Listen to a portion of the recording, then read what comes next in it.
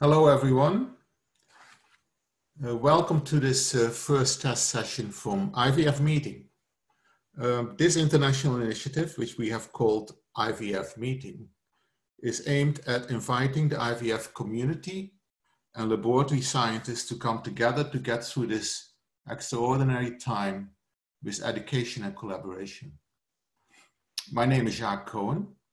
I will be your host the next hour. We may run a little longer. I'm located in upstate New York, in the town of Hudson, not too far from the city of New York. Now I'm one of the hot zones of this terrible pandemic. The coronavirus pandemic has caused an international crisis with a devastating impact on the world and consequently on our profession. While some of us are sick or protecting those who are vulnerable, many others are furloughed without pay for the foreseeable future. This could take many weeks, maybe months. I believe strongly that you are not going to lose your job and that you will soon go back to relative normalcy, but for now you are probably isolated, or many of you are. Our patients are isolated as well and equally upset. Their demand for treatment will not let up. They will want to be seen by you soon. They're not going to go anywhere. Isolation, even temporarily, can be brutal. So Thomas Elliott, Peter Nash, and many others, who you can probably see on the screen right now, have coordinated a global collaborative team to bring embryologists and reproductive scientists around the world in a unique educational program. You are not alone today. As of a few minutes ago, there are 2,484 registrants for this session. It's incredible. We only started talking to each other 10 days ago. We are also live streaming, in case you're missing this or can't get in. We are live streaming this on Facebook, and we'll archive the recording, which you'll be able to access on ivfmeeting.com on the website. We are aiming for both graduate as well as postgraduate education. We are going to apply for CEU credits, maybe in different countries, and this can probably be fast-tracked, or at least we hope it can be. Our initiative is now only 10 days old. As I said, this initiative is not for profit, and it's in the first stage of not-for-profit application. We will formalize aspects of our organization as we continue to become comfortable with our objectives. I hope you understand the tentativeness of this initiative while we go through this initial phase. You may have questions about the guidance of ASRM or ASHRE and other groups or clinics or health authorities. Our position right now about this is that we think we should be neutral, or we are neutral. These supported organizations have made recommendations, and our initiative may not be the forum to dissect those guidelines right now. The session today is centered around the new virus, and we're calling this a test session. It may not go as planned. These things are technically complicated, but we certainly will try very hard to make it all work.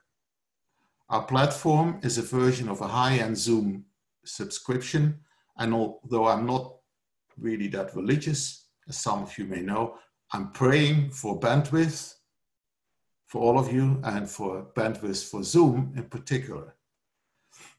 Our objective, this initiative's objective, is to create a schedule of lectures, roundtable discussions, interviews, tutorials, and other virtual activities. These meetings will be held on a regular basis. We are starting with 2 sessions a week.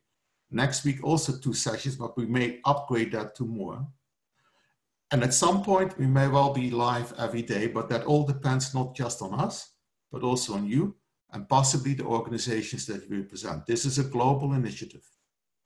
There are already about 9 or so organizations listed here that have shown considerable interest in using this format to present their own meetings. So this is a portal, a technical portal to help them out, and we will help them with it.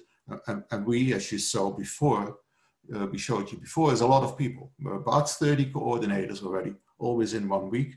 And we're looking out to you to help us with this process because it's actually pretty complicated. Now, before I introduce you to our wonderful speakers of today, Kay Elder from the UK and Lodovico Parmegiani from Italy, I would like to emphasize that if you're just calling in or listening to audio or seeing everything, that this is indeed ivfmeeting.com, and this is our first test session, and hopefully everything will go as we want it to go.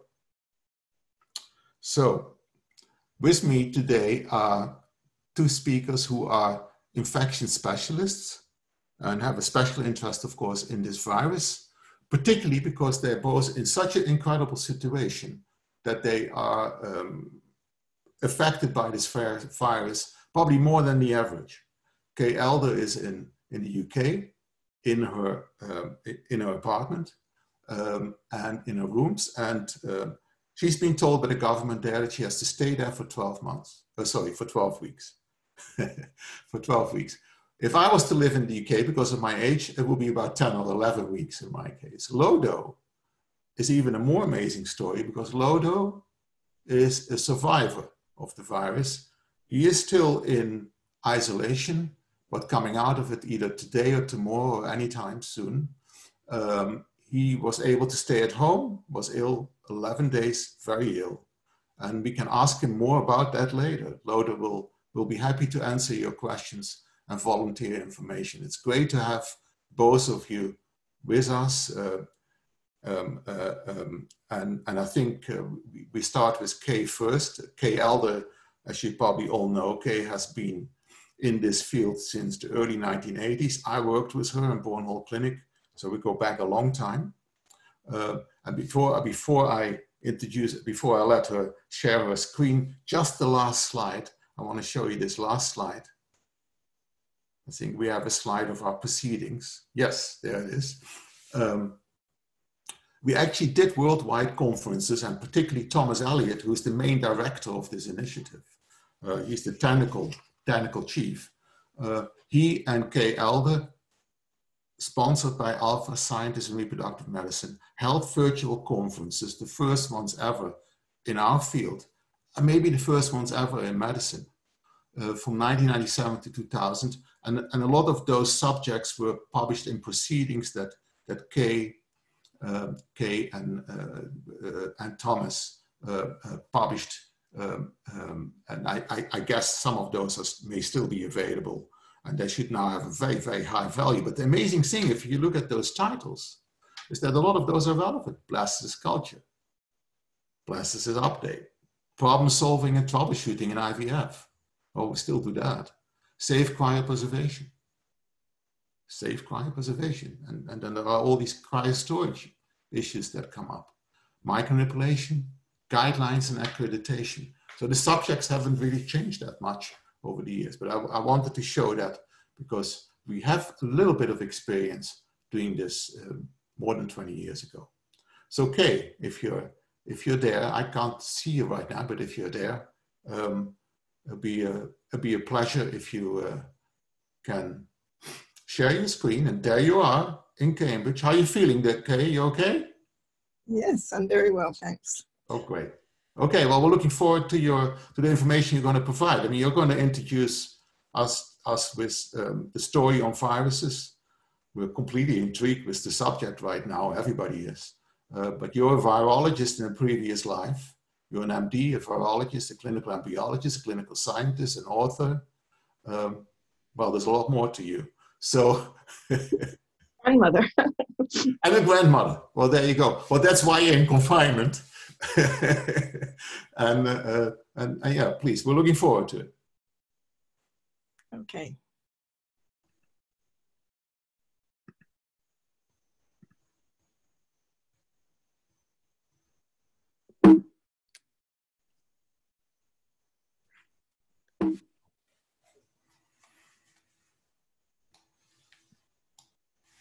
It's on to the second slide for some reason.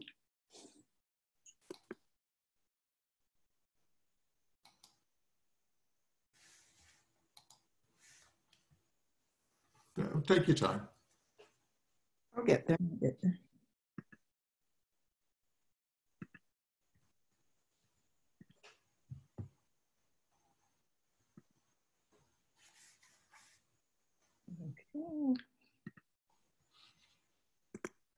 Okay.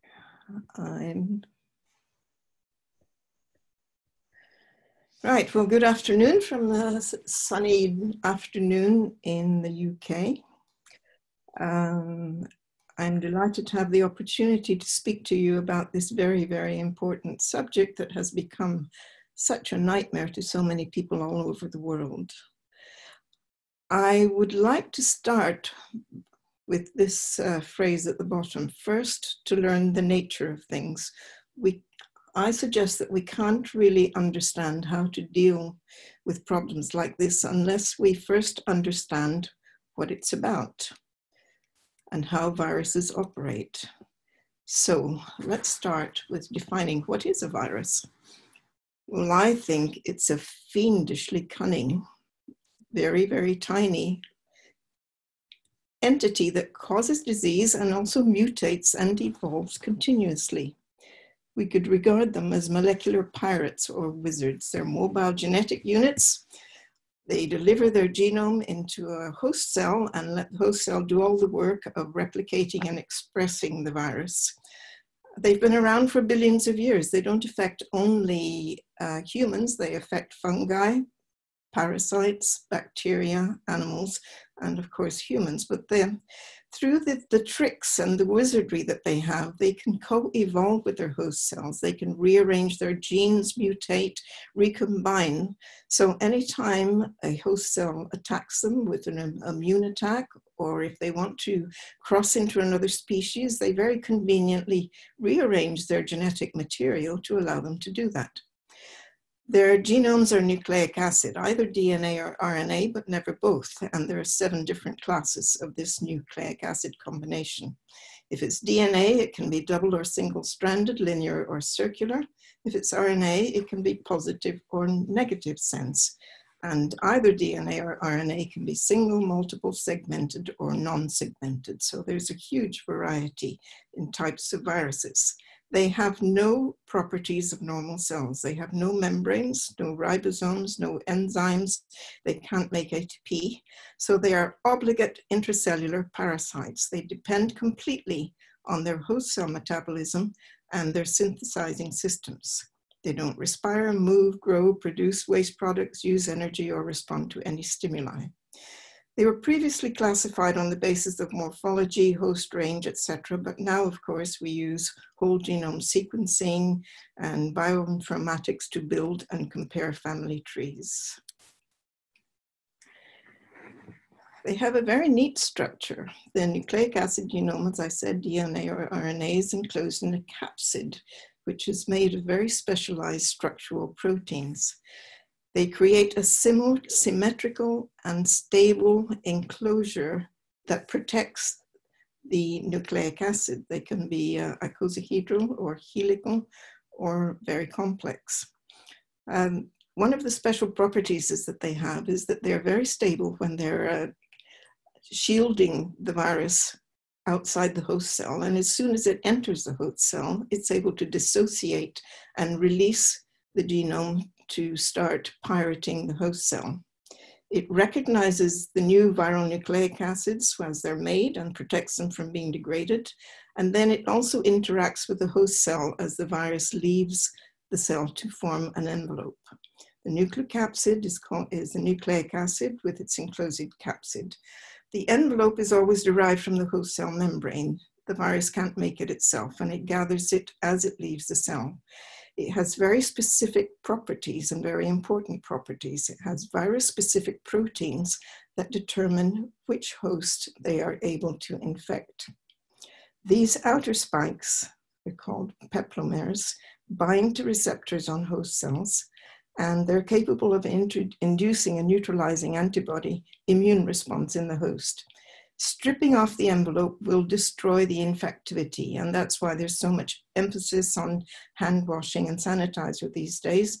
Lipid solvents and detergents dissolve the outer envelope, and then the virus is no longer infectious. When they start their cycle of replication, they attach to specific receptors on the host cell membrane and enter. Other surface receptors might also be required. Cells that do not have this receptor cannot be infected. Now, different viruses use different receptors for different cells. The same virus can use different receptors for different cells, but it's a very specific interaction and a very important interaction. Once they enter the cell, the capsid dissociates, releasing the nucleic acid, which then moves into the nucleus to start replicating its nucleic acid and also making messenger RNA, which will travel to the ribosomes and start making virus-specific proteins, which then create the capsid and any other molecules that the virus needs to take with it, protects the RNA, and then buds out of the envelope carrying virus-specific proteins. They pack very, very light. They only take whatever they need in order to enter and hijack another cell. Everything else is dependent on all the biosynthetic machinery and apparatus of the host cell. Some viruses, of course, they're very clever. They can come into the cell and decide not to replicate. They'll stay dormant, waiting for better conditions, such as immune suppression, when they can be reactivated and start their replication cycle. Diagnosis nowadays, of course, is with nucleic acid technology to identify the genome using an appropriate sample or specimen, and also serology, looking for specific antibodies in convalescent sera, acute and convalescent sera.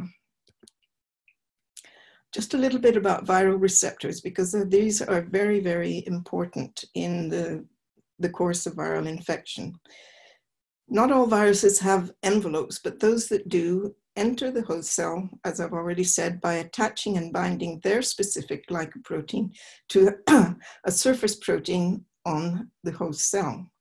This induces a conformational change that lets the virus fuse its membrane with the host cell membrane, and then the virus can enter, start targeting intracellular organelles and uncoating its genome. This interaction with the receptor can also induce signal transduction in the host cell. You can get cytokine secretion, apoptosis, and stimulation of the immune response, or even immunosuppression. Some viruses have even adapted to stop the apoptotic cascade in the cells that they infect, so that the cells don't destroy themselves before the virus can replicate. This interaction will determine which cell the virus can infect and the host range.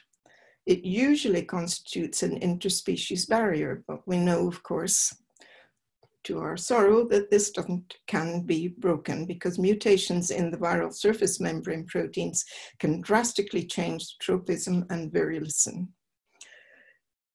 The cell receptor molecules on the target cells are usually glycoprotein or glycolipid, and always molecules that are essential to cellular function, such as heparan sulfate, sialic acid, etc. Now, the virus that we're all concerned about at the moment has decided to use a very important key regulator in the renin-angiotensin system as its receptor, angiotensin converting enzyme 2. This interaction between virus and receptors are very important targets when we're thinking about developing vaccines and in therapeutic intervention.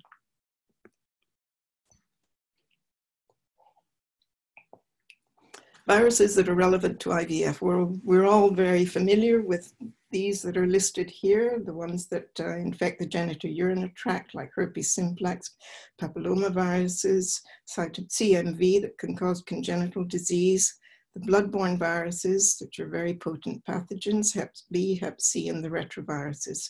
I'm not going to dwell on this because we're all very familiar with them. We've been living with them for many years in IVF. A new virus emerged in 2015. It was first recognized in 1947, but it became of concern to IVF in 2015 when it was realized that if a woman was infected in early pregnancy, it could cause microcephaly in the baby. And so it has now become of serious concern. It does this by crossing the placenta. It infects placental trophoblast cells and affects neuroprogenitor cells in the embryonic brain. And in fact, Sertoli cells are a known reservoir for the Zika virus. But let's move on to what you're all waiting to hear about, the novel virus that causes the disease that's known as COVID-19. It was identified by genome sequencing to be related to the SARS virus that emerged in 2002, and both are related to a bat virus. Both crossed the species barriers from an animal reservoir, and they both have positive sense RNA. The spike proteins on their surface are three-pronged, they're trimeric, and they are the molecules that mediate attachment and fusion to the cell. The spikes are very similar in both viruses. They're 77.5% identical in their amino acid sequence. And as I said before, they bind this very important enzyme as the host receptor. This enzyme is strongly expressed in the human body, in the GI system, heart, kidney, and in type 2 alveolar cells in the lungs, at least, and probably other systems as well. But the renin-angiotensin system is very important in regulating vasoconstriction and diseases associated with hypertension. The spike has two functional subunits, S1 and S2. I'm telling you this just to illustrate how very, very clever viruses can be in their evolution and mutation. The receptor interaction is on S1, and that triggers conformational changes that enables fusion. In S2 enables the fusion of the membranes. Now, neutralizing antibodies usually target receptor binding subdomains. So the protein sequence between the receptor binding subdomain in these two viruses has been changed between SARS and the new variant. There's only 46% identity in amino acid sequence. So therefore, any antibodies that someone may have developed to the first virus will not attack this new virus. In fact, no cases of the initial SARS virus have been reported since 2004. That virus was eradicated by intensive contact tracing and case isolation. This is the way it replicates. It's basically exactly the same scheme that I showed you in a previous slide. So how are we going to protect ourselves? Biosafety in the IVF lab. Well, we have a very particular situation in IVF, as you all know, because infection and contamination can be acquired and transmitted to and from multiple sources. This is not just a theoretical idea, because we know that it has happened with the retroviruses and with hepatitis B and C. What do we do about it? Well, hazard containment. Viruses are unlikely to replicate under IVF tissue culture conditions. As I've mentioned before, they need a receptor. So unless somehow a virus has found a receptor on an embryo or an egg or sperm, it's not going to be able to enter those cells and replicate. However, they can be transmitted via treatment procedures. So any body fluids from infected patients or staff, semen, follicular fluid, vaginal fluids, blood, and from the case of respiratory viruses, aerosols from coughs or sneezes. What we have to do is establish safe methods to reduce or eliminate exposure to any hazardous agents. And a common high standard of handling has to be applied in all contact in the IVF lab. Regular cleaning and decontamination is absolutely crucial. Fortunately, cleaning agents have been developed for IVF labs. So I just want to remind you that the SARS COVID-19 has been found to be detectable in aerosols for up to 3 hours, up to 4 hours on copper, up to 24 hours on cardboard, and up to 2 to 3 days on plastic and stainless steel. And of course, hepatitis B is known to be stable in dried blood for up to 4 months. So regular cleaning and decontamination schedules are absolutely crucial in the IVF lab. Of course, when you're thinking about risk assessment, you should consider geography and epidemiology. And these maps are available from the CDC and WHO so that different parts of the world can make their own decisions. I'm not going to read the fundamental biosafety precautions because they should be very familiar to all of you. They're published everywhere in everyone's guidelines and in several books. But the bottom line is really that all human tissue should be considered as potentially infectious. And we have to be scrupulous in all aspects of clinically and laboratory work. And a stringent infection control policy is absolutely mandatory in every ART unit. In other words, we need to learn and understand all of the risks and hazards, use the information that we learn, and also use common sense to avoid the risks and contain the hazards. So good luck to everyone. Stay well and stay safe. Thank you.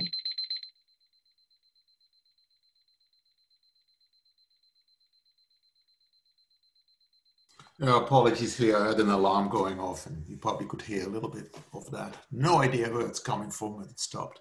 I hope it will keep silent. Okay, that was great. Thank you so much. There are a few quick questions while Lodo's maybe can load up his presentation and share his desktop. One question that came up was how stable in white light are viruses or sunlight? You know, most labs have white light. I would think they probably don't like that, but maybe there is no effect. They don't. That's what I've been telling everyone here. We should be out in the fresh air and the sunshine, not indoors. Viruses do not like sunshine. UV destroys their nucleic acid. Yeah. No. Is that why the effects of, for instance, the flu are considerably less in summers in the northern hemisphere? That's probably one of the reasons. But most viruses, especially respiratory viruses, they like humid, damp atmospheres. They like the sort of environment that you find inside the respiratory tract, obviously, damp and humid. They don't like UV light. Okay. And would you have any suggestions for adjustments of the humidity in laboratories? Because what you just said, take it down a little? No? Use your common sense. We don't know, basically. You don't know, no. You don't know humidity because you'll encourage fungi as well. Okay. So, and I mean, of course, we can use UV when we're not there, and yeah. In the flow hoods, yes. Yeah, in the flow hoods, that's right. And I think we have. I mean, do you know, have you ever heard of a potential problem with viruses in IVF, in the lab? I mean, of course, there could be problems with the patients and donors, but in the actual culture, is there any paper? I couldn't find anything. I'm not aware of any. I mean, it would be highly unlikely. I mean, it doesn't mean it can't happen in the future, but it would be extremely unlikely, especially as I think Kim has pointed out, in animal breeding systems, they routinely have to be careful to decontaminate their semen samples and viruses and embryos, which are going to be shipped by frozen, and they They use thorough washing. Okay. What kind of dilution you make when you wash, but you certainly you should be able to wash all traces of any virus particles that may have been hanging around if you do it carefully and thoroughly. Yeah, right. Great. Thanks. We'll get back to you again, and because I'm sure there will be other questions after Lodo's talk, and I'll then at that point also ask the panelists if they have anything to add or have more questions. So Lodo, we are looking at us, and if you could share it, there you are. So Lodo, how was that terrible experience? Give us a minute breakdown of your experience with the virus yourself. You know, the experience was that today I received the visit of the paramedics to do the COVID-19 test. Finally, I hope that it will be negative. The problem was that in the bar that I have in front of my clinic, there were some spreaders, and this was a bar for, you know, petanque, and where old people go to play billiards, and that's it. I went for a sandwich for 2 days. It was at the beginning of March, and probably I went in contact with virus in that moment. And then from Monday 9 in the evening, I started to have fever, and I had fever for 11 days. And then difficulties for breathing, diarrhea, and I was very, very tired for 11 days. The fever was fluctuating from 37 to 39 degrees Celsius. Yeah. Only the last days, cough, yes. Now I'm okay. I'm okay. The last day of fever was Friday, the 20th of March. So right, I'm okay now. So I was lucky. Yeah, that's incredible. And thank you for sharing that, because it takes something to share that information. So thank you very much. Yeah. Well, you look great. Yeah. Okay. You know, maybe lost some weight.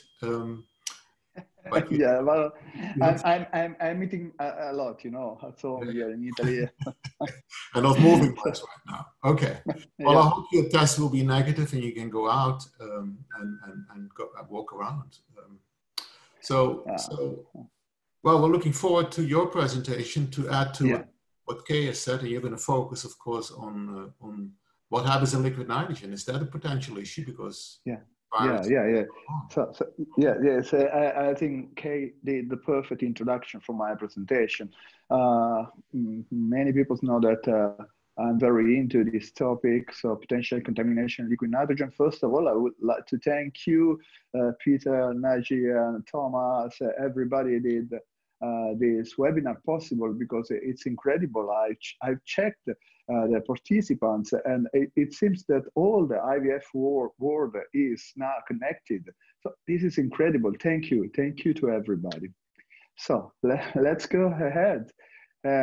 So liquid nitrogen is a key cryogenic agent in cooling and freezing, and is used for, you know, in food and beverage, for food manufacturing, in food packaging, in deep freezing, in bottling, and it is used as well in drug manufacturing, cosmetics, and of course in healthcare, in the hospitals, for cryosurgery.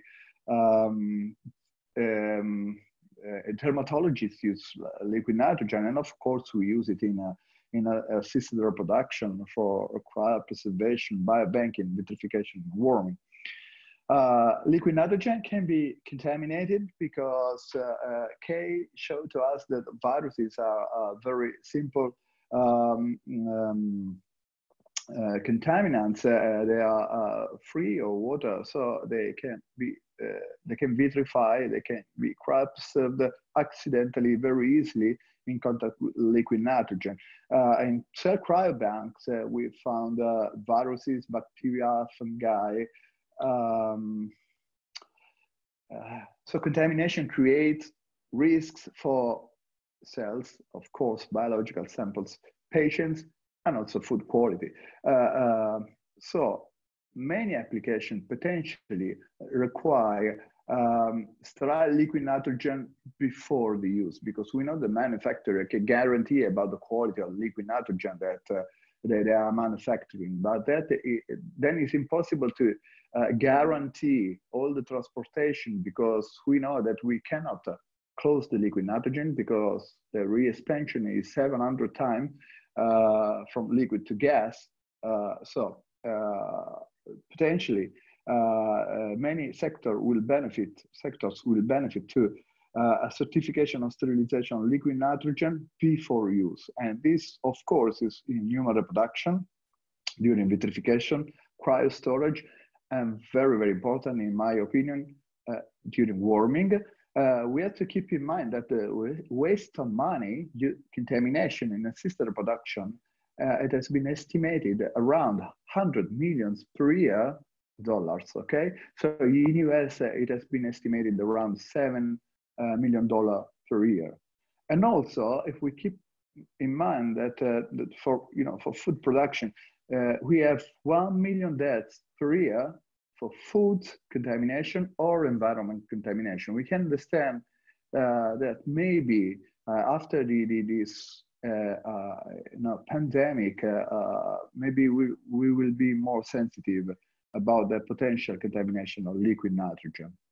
So contamination of samples may occur during the cryo storage of cells in liquid nitrogen and also nitrogen vapors. Also in the new tank, they have liquid nitrogen in the in the walls, and they are declaring that they have only air. So they have low temperature, and this low temperature cell tissue are frozen, and as well as the contaminants. The potential sources of contamination are other cryopreserved samples stored in the same cryo tank. We have information in the 90s. It was published on Lancet that 6 patients became infected by hepatitis B because they received stem cells from bone marrow that were stored in an infected tank. And then, of course, liquid nitrogen and nitrogen vapors themselves can be a source of contamination, because due to the exposure of cryotanks to the laboratory environment during refilling and also during the handling of the specimens that we do every day, ice crystal will form on the walls of the vessels. So aggregated ice and sediment and trapped viruses, bacteria, fungi. Okay, so this is already known that airborne contaminants come in contact with liquid nitrogen, nitrogen vapors, and remain cryopreserved. This is known also in food manufacturing, food and beverage. There is already a sector called sterile packaging, sterile bottling, in which the manufacturer carry out a raw filtration of liquid nitrogen. This because they already perceive that the liquid nitrogen can be a source of contamination. Of course, this raw filtration cannot be a guarantee of sterility, cannot be effective against smaller microorganisms, such as small bacteria, viruses, prions, for example. What about coronaviruses and COVID-19? In this COVID-19 pandemic, manufacturers of drug, disposables, culture media, reassuring us. I think you already received the email from our supplier. They say they are trying to mitigate the risk by sourcing raw materials to low-risk regions.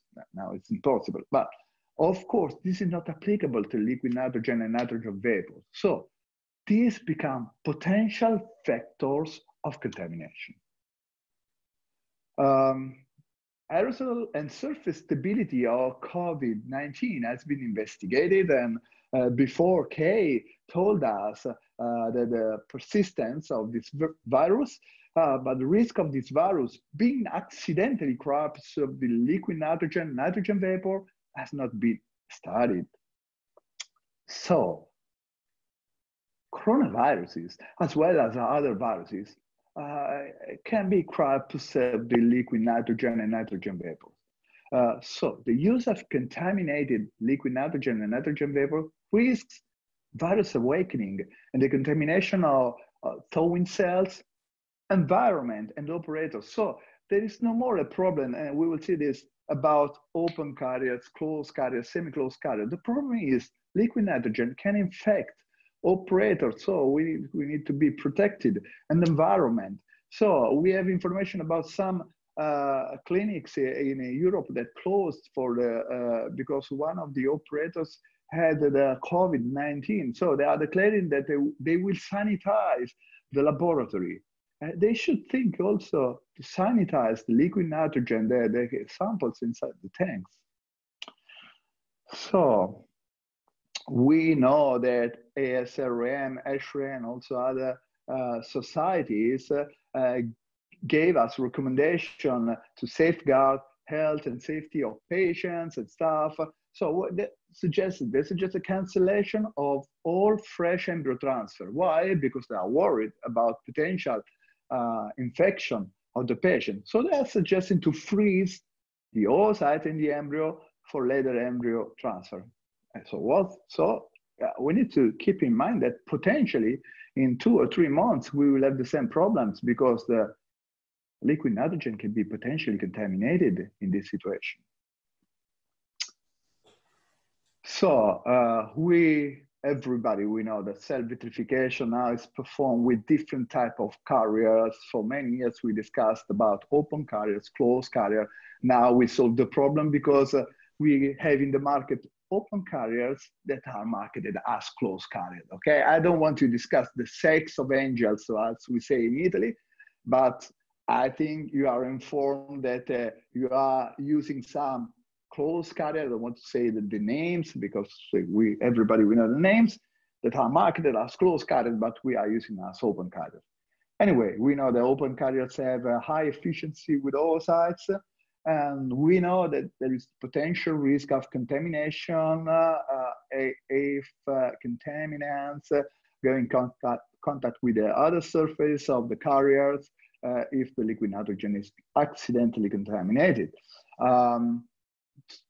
The different systems, so we know well the open system, and I already said my consideration about the open system now in the market, and then we had the straw and straw closed system. We saw in the past also the single straw closed system, and then we have also system in which the vitrification occurs in nitrogen vapors, which we can call it super cool air, but it's nitrogen vapors. And then we have system in which we have a solid surface vitrification. Then we have automatic vitrification, which basically we use closed system. As I told you before, if we consider the potential risk of infection, so the problem is not anymore open or closed system. This was the potential model of hypothetical contamination that I proposed 10 years ago. So the idea is that we have the frozen microorganism in liquid nitrogen. This microorganism can go in contact with the other surface of the carriers in liquid nitrogen. And then when we plunge the carrier in the culture medium at 37 degrees, this might reactivate. So you can understand that this reactivation is just for the 1 minute that we are at 37 degrees in the first warming solution. And then we are diluting the risk of this contamination because we pick up this oocyte embryo and we bring the cell to the second well with 0.5 molar extracellular cryoprotectant, diluting in this way the risk of contamination. And then again, we move this cell to the two-step of washing with large volume. That's the reason why we are always suggesting large volume in order to dilute again the potential risk of contamination. Then we put in a culture medium in which we have antibiotics. So for some kind of microorganism, this can be effective. So the potential risk, I agree with you, is low, and this is what we have considered for the last 10 years. But, so as I told you, it's not a problem of closed and open system. Accidental contamination through liquid nitrogen may occur during storage and handling in any step. So the fact that the infection traceable to cryostorage have not been reported after millions of embryo transfer is surely to the reduced titer of contamination in the liquid nitrogen. And then I can agree with Kim Pomeroy that said 10 years ago that at that time was negligible. But we have to keep in mind that the potential risk of infection is real. Look now we are all locked down in our house. We never thought about this situation. So we have to think about, an accidental high titer of contaminants in our cryo tank, a sabotage, I don't know, or highly infective agents. So we know that it's possible. Said before, the ultraviolet radiation is very effective to kill any kind of virus. For example, for hepatitis or coronavirus, we need just 8,000 UV dose. That means in just 2-3 minutes, we are able to deactivate this kind of viruses. So we can decontaminate small quantity of liquid nitrogen to perform our vitrification. And this is very, very important, to perform a safe washing before the warming procedure. So we need to keep in mind that we do a lot of manipulation in our clinics. I'm director of a big group now that we have 2 oocyte bank and 1 sperm bank in our group in Spain. They are shipping oocytes and sperm all around Europe and also in other countries. So if we consider that we do a lot of handling, we are exposing the carriers to many, many risks of contamination. We perform the vitrification on the polystyrene box with liquid nitrogen. So this is the first step in which potentially we can contaminate the carriers. And then we put, after vitrification, in a temporary storage in a cryo tank. And then we take out these, we check the labels and to split these carriers.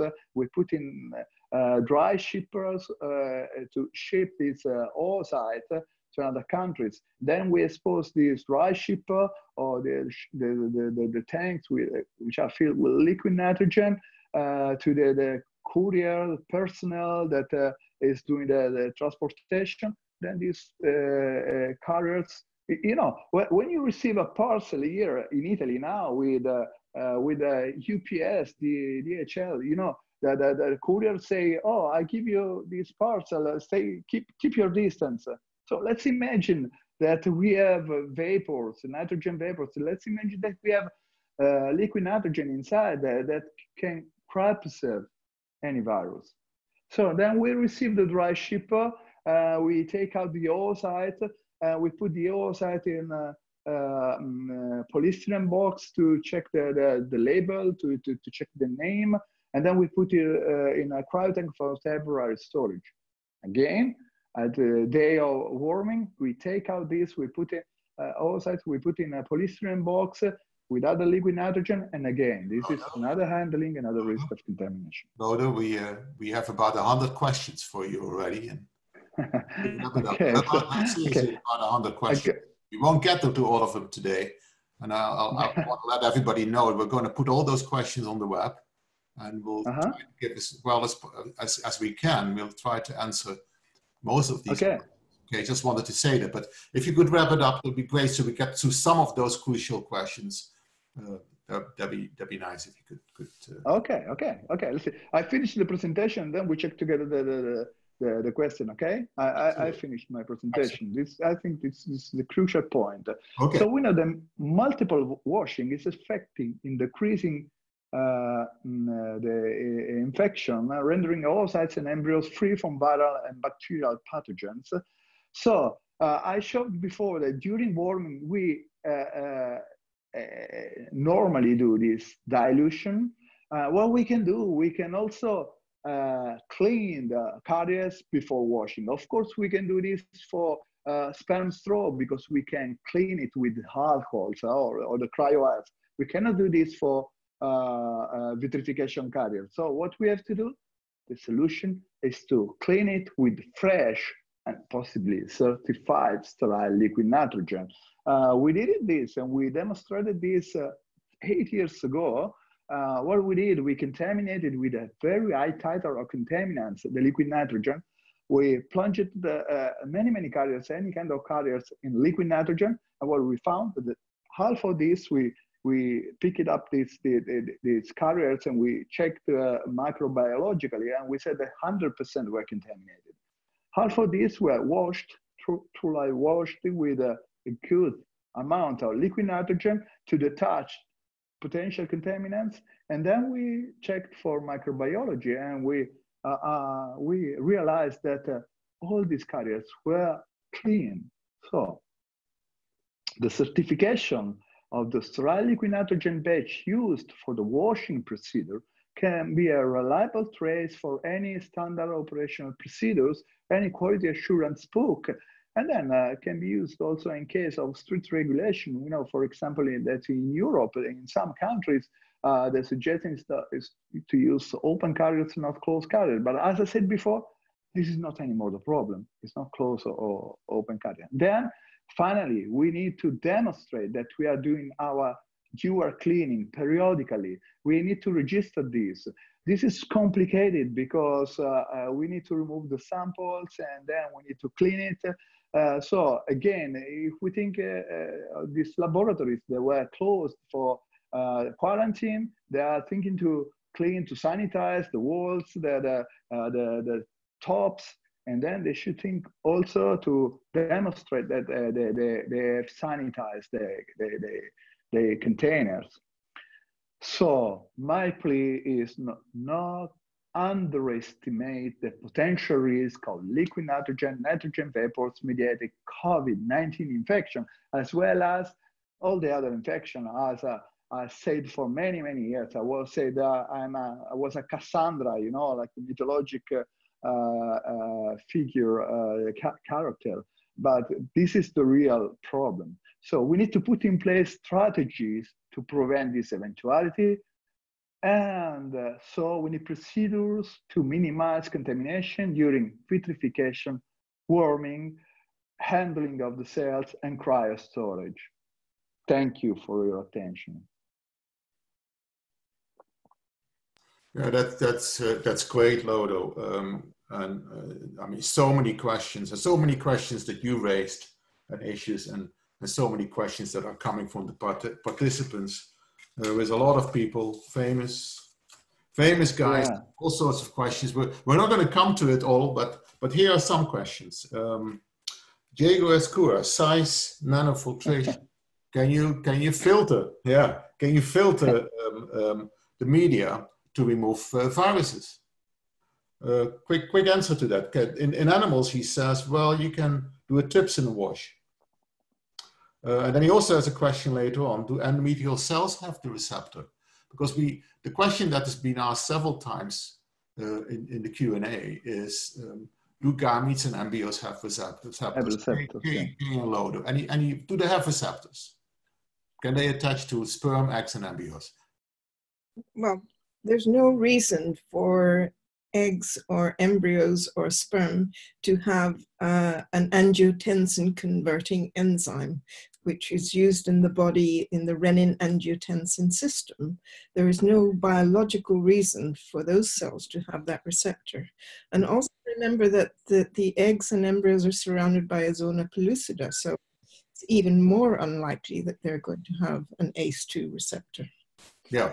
Of course, the zone occlusion has enormous pores in it, and viruses will go right through it. And I agree that they will probably not attach to the.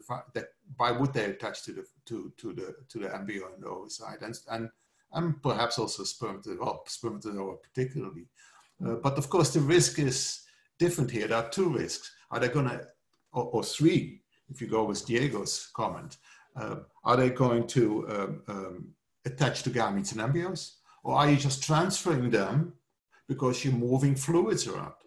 Well, the main risk is for transferring. If you have a source of contamination, then the main risk in the IVF lab is that you can contaminate other, not only people around you, but the patients as well. So that's the main risk. Yeah. But of course, our system is a dilution system. Yes. Right? So we wash and wash and wash and move and move and move.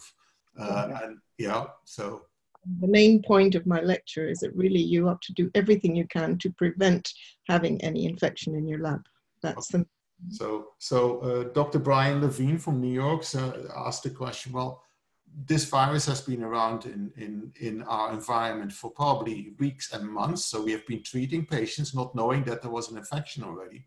And now you probably have it in the system, in the culture system, and frozen embryos. So actually that brings it to Lodo, which is, you could have this now frozen in doers. And this is a potential risk, because I think that nobody, maybe before my presentation, was thinking that we need also to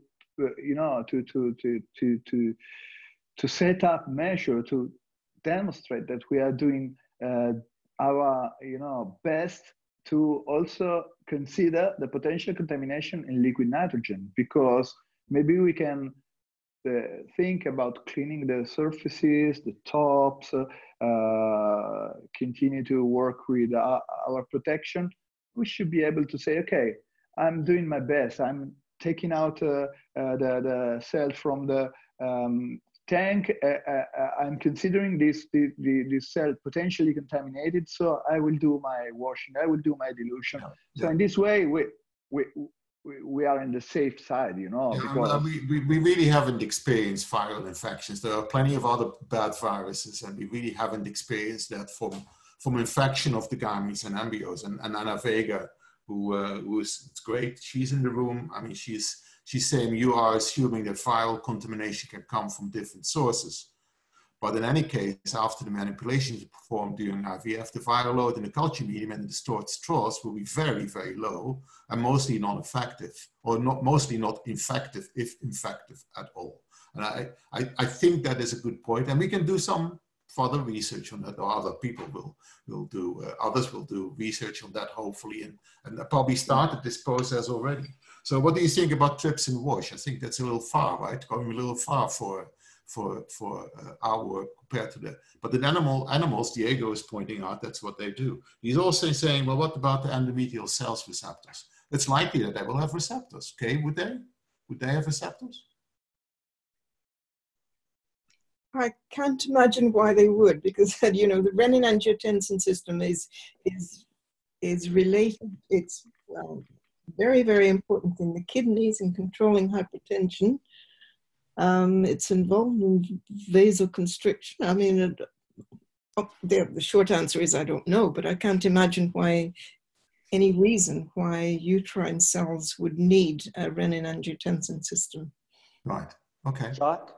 Yeah, Kim, you have a couple of points and questions to answer. Go ahead, Kim. Yeah, I just wanted to say, this issue has been around ever since the beginning. Everything we have is contaminated by viruses and bacteria and fungi. We don't work in a sterile system, and it will be almost impossible to do that.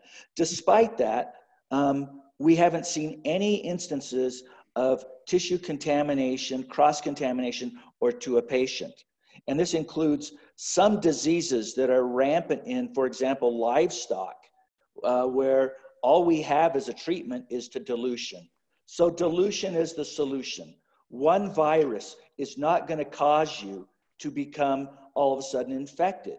As Kay said, you must have the receptor, or you must have enough virus available to overcome the body's natural methods of protections. The other thing is trying to purify out viruses is a very difficult procedure through filtration. And we have to realize that much of the things that we purchase, if they're not gamma irradiated, they probably already have viruses in them. The filters that are used are at 0.2 microns. Yeah. Most viruses will get through that. So this is something that has been ongoing for a long time. And I would expect you to find HIV viruses in some of the things that we use even now. Yeah, a very good point. Thank you for your comments. I think we have a lot of questions. We are now 1 hour into this session. As I said before, we're going to have all these questions listed. If there's any panelists right now, Pavlo Meza, you're a virologist and an embryologist. If you have anything to say right now, please do.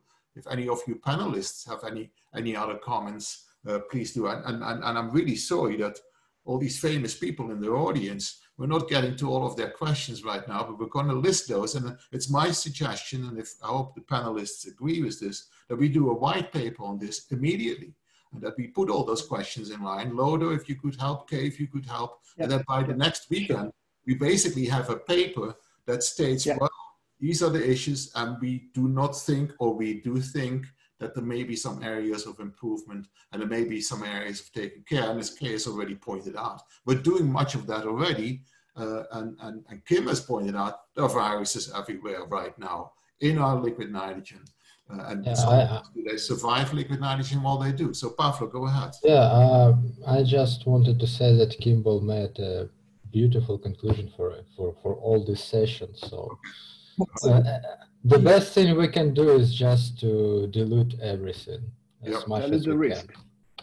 Dilute the risk, Yeah, dilute the risk. Yeah, totally agree. Okay, so Lodo and Kay, thank you very, very much. The panelists, it's a pleasure. Very much. Unfortunately, I still have about 6 or 7 things to say, and I'll do this really, really fast. So guys in the audience, please hang on, okay? If you want to contact us, contact@ivfmeeting.com. Contact@ivfmeeting.com. That's the first of all. Who's paying for this? We're paying for this. Don't worry about it. We're not going to ask for your contribution. We will do this like Wikipedia at some point and ask if you want to give us, you know, €0.50, okay, or €1. It'll be fine. We also look for sponsors, of course, as several of the organizations, several of the industry organizations have already offered sponsorship. So I don't think we're going to be suffering here, okay? So don't worry about this right now. We're going to talk about this subject again next week. We're going to have a session that's basically a round table. So Kim is invited, Pavlo is invited, Lodo is invited, Kay is invited, I would think several people from the audience that we're going to invite. We're going to go through these questions and look for somebody, look for people. And I think you raised so many relative points. You were a great audience. And it's a pity I can't see all of you. It would be nice to see 2,000 people. Okay, so the next session is this coming Friday, same time. You'll have to register for it. And that session is called Breakthroughs in Cryostorage Technology. And the 3 speakers, and that's a very important topic too. Of course, COVID-19 is so important right now that we're going to come back to it again and again and again. And we should write this white paper and put it on the web and give it to everybody. But breakthroughs in cryostorage, not just cryopreservation, is an important topic, and we'll talk about that on Friday. There will be 3 speakers: Peter Nash, Cynthia Hudson, and Alex Parker. They will represent 3 technologies that have been developed in the last few years that could help us all out making cryostorage safe, so that we don't have to worry about the things we had to worry in the past, doing audits, losing samples, possibly dewars breaking. So I think that's an important session to attend. We have 2 sessions already planned for next week, could be 3. One session will be on artificial intelligence, which is another hot topic. And then we'll do another session like this again, and probably also a session next week on follicular development in vitro. We are planning 2, it may become 3, and we don't mind if we're going to do this several times through this difficult period and come back to this particular topic that Lodo and Kay have introduced in such a magnificent way. So thank you very much. I hear an enormous virtual applause. It's completely silent here, a virtual applause, but I thank you both very, very, very much, and the panelists and Thomas Elliott for putting this together. Thanks very much, and I'll see you on Friday, okay? I think I'll be moderating and hosting it on Friday. I'll then hand it over to young guys and other guys, yeah, young guys and other guys from the audience. Please come forward if you want to work on this effort. It's really, I think, very important that we all stay in touch. We are open to other organizations that can take over rooms and do this format in their own way, in their own language. Pavlo has already introduced Ukraine and is reaching out to Russian colleagues to do this. We're looking for Asian countries, obviously Australia and New Zealand has to come on board, South America, Africa, Middle East. Please come forward. Yona, I saw your name coming by. So if you're interested, you can do this in Hebrew, you can do this in Arabic. This is a format for everybody. And we're just here to help you out technologically and also maybe about content. So thank you very much. And I'll thank you. On Friday. Take care. Thank you. Take care, Lodo. Yeah, thank you. Stay safe, everybody. Bye-bye. Thank you.